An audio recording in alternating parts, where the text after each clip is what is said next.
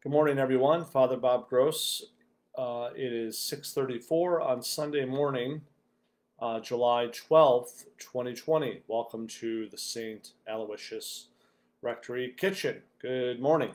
It is a beautiful morning.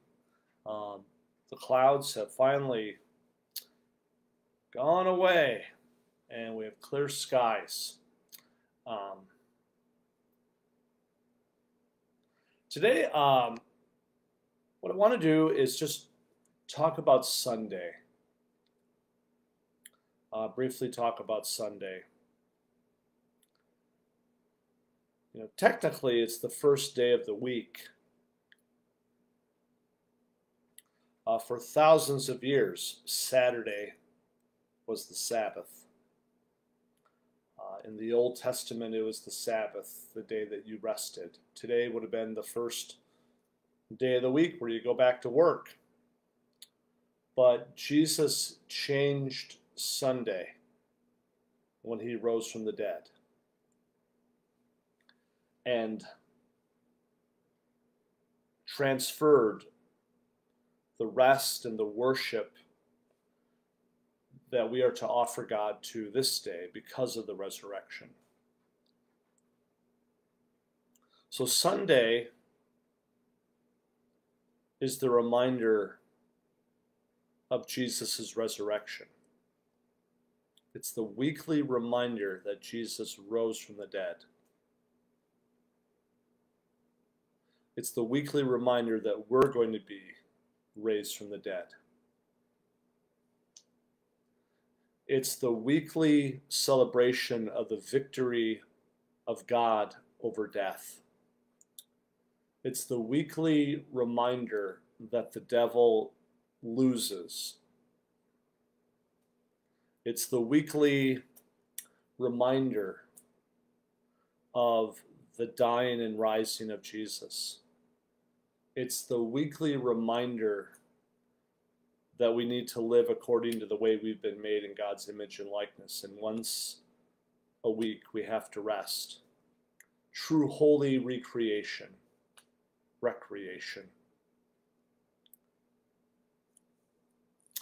And the center point of it is the gathering for Sunday Mass. Christians are Christians when they gather for Sunday Mass. Sunday is a symbol. It's a symbol of new life, hope, goodness, beauty, the lordship of Christ.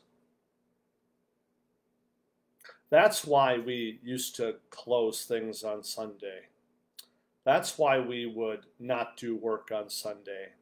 That's why we would spend time together as family on Sunday. That's why Sunday was so holy.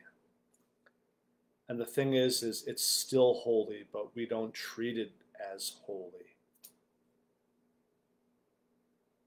Sunday is the best day of the week. Because as we begin another week, the first thing that we do on the first day of the week is that we give the first day to God. As St. John Vianney said, God gave us 6 days, but the 7th day belongs to him. So as we begin this Sunday, that thought just kind of sticks in my mind. We've lost that sense. We do not think of that sense, and I pray that we do. Today we're going to have Mass at 8 o'clock in Austin, and we're going to have confessions before that, beginning at 7:15. And then we're going to have Mass at 10 o'clock here in Kelmer, and that one will be live streamed. There was only 27 people at 4 o'clock Mass yesterday, and about 40 people at 6 o'clock Mass yesterday. I think people are spooked with the recent virus activity, but it's safe. We're making it as safe as possible to come to Mass, but if you're not coming, there'll be the live stream option at 10 o'clock. And I pray that you enjoy and rejoice in the day of Sunday, the day of the Lord's resurrection. And may Almighty God bless you, the Father, the Son, and the Holy Spirit. Amen. See you in church. God bless you.